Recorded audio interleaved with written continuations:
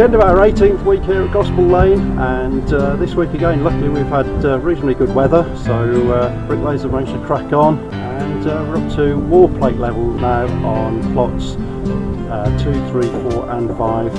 Plot 1 not quite there yet, but it will be early next week.